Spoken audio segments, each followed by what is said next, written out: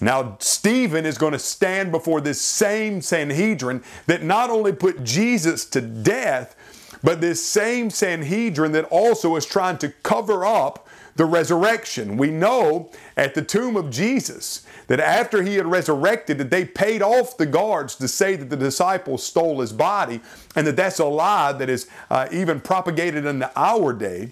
We also know throughout the first few chapters of the book of Acts that they've done this one thing. They've been bringing up the resurrection, and they're even threatening the disciples and saying, if you keep teaching this resurrection, it's going to get really bad for you. And at this point, they've even raised their hands in violence against them, trying to stop them from preaching the resurrection.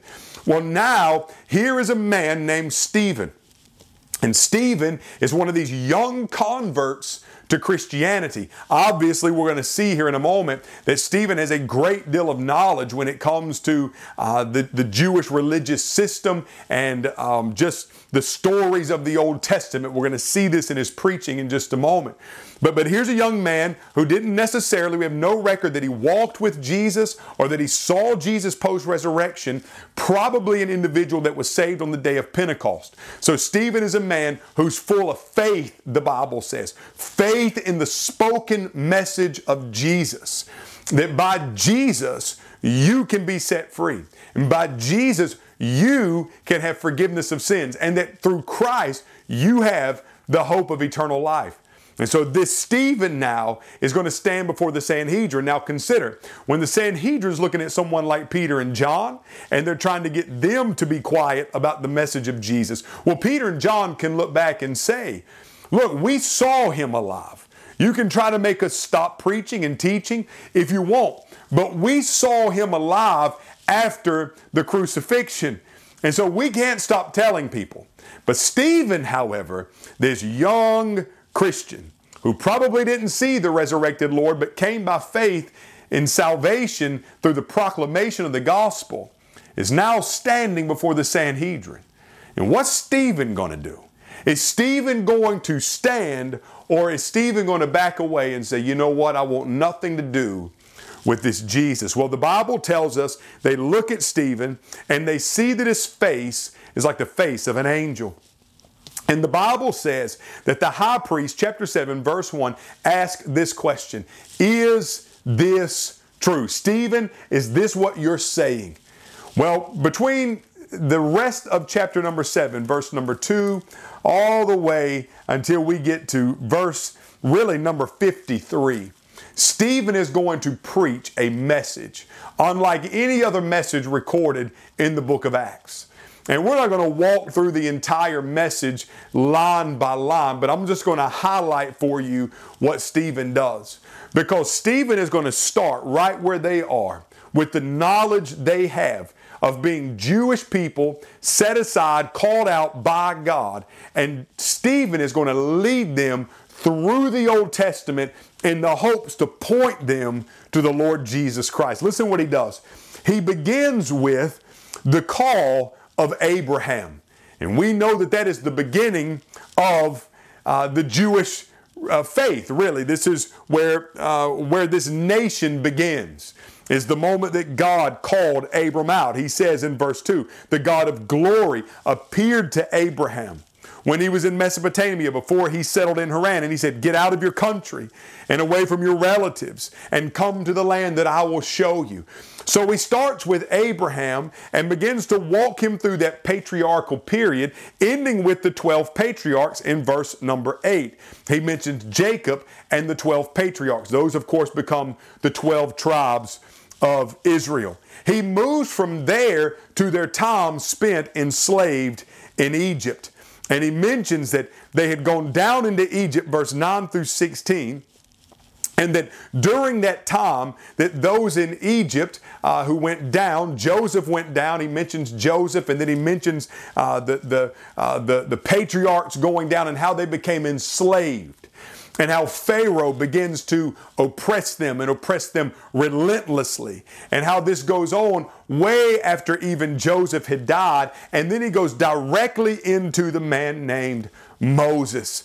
And he speaks about the amazing things that Moses did. He mentions in verse 22 the education that the Egyptians gave to Moses. He also speaks of Moses being on the run in the wilderness after he murdered an Egyptian man. And then he also brings up the call of Moses to come back into Egypt in order to demand from the Pharaoh that he lets God's people go. So he's taking them through the Old Testament. After he gets there, then he begins to talk about Israel's rebellion against God. Listen to verse 37. He says, "This is Moses, who said to the Israelites, God will raise up for you a prophet like me from among your brothers.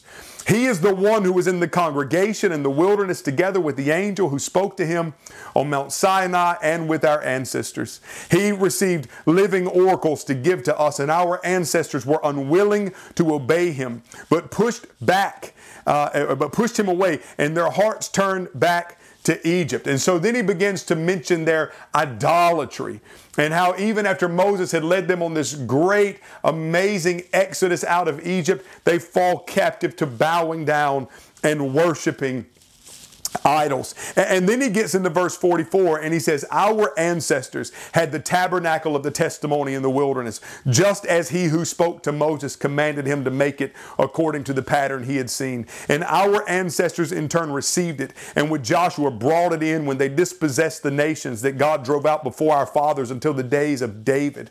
And David found favor in God's sight and asked that he might provide a proper dwelling place for God, the God of Jacob, but it was Solomon who built him a house." And so you see now how Stephen has brought them completely through the Old Testament narrative. All right, now I want you to listen to what Stephen says next, because this is where everything is going to change. Stephen says, "However, the Most High does not dwell in sanctuaries made with hands. As the prophet says, 'Heaven is my throne, earth is my footstool. What sort of house will you build for me, says the Lord? Or what is my resting place? Did not my hands make all these things?' And then he says, 'You stiff-necked people with uncircumcised hearts and ears, you are always resisting the Holy Spirit as our ancestors did. So do you. Which of the prophets did your fathers not persecute? They even killed those who announced beforehand the coming of the righteous one, whose betrayers and murderers you have now become. You received the law under the direction of angels, and yet you have not kept it.' And they were enraged in their hearts at him." Now we're going to finish this story tomorrow, but let me sum up everything about today. What Stephen does is he takes them from Abraham all the way to Jesus, and he shows them the guilt that they have incurred as Jewish people. And what he's trying to do is he's trying to bring them up to a point where he can point them to Jesus and show them that Jesus is the Messiah they've been looking for all along, and that they can receive forgiveness of sins through him. Which, friends, if I could have one word for you this afternoon, it'd be this: know your audience. Obviously, Stephen was able to bring them through the Old Testament and show them Jesus. Why? Because they had an Old Testament knowledge. But there are other people that you come in contact with that won't have that knowledge. You need to know your audience. You need to know if you're dealing with an atheist, where to start. If you're dealing with a Mormon, where to start. If you're dealing with a Muslim, where do I start? If I'm dealing with a Hindu or a Buddhist, where do I start biblically? How can I bring them to the table to show them of their deep need for Jesus? But it all starts with your biblical knowledge. As I said yesterday, get in the book, know the book, memorize Scripture, and then allow the Holy Spirit to lead you and guide you in these gospel conversations. Not every gospel presentation is the same. Every person you run into is starting at a different place. You need to be able to identify it and then move forward, utilizing the Holy Spirit working in you in order to present the gospel effectively and efficiently to them. So today, get in the book, know the Word, and be able to walk people to Jesus from whatever stage of life or place in life they might be. May God bless you.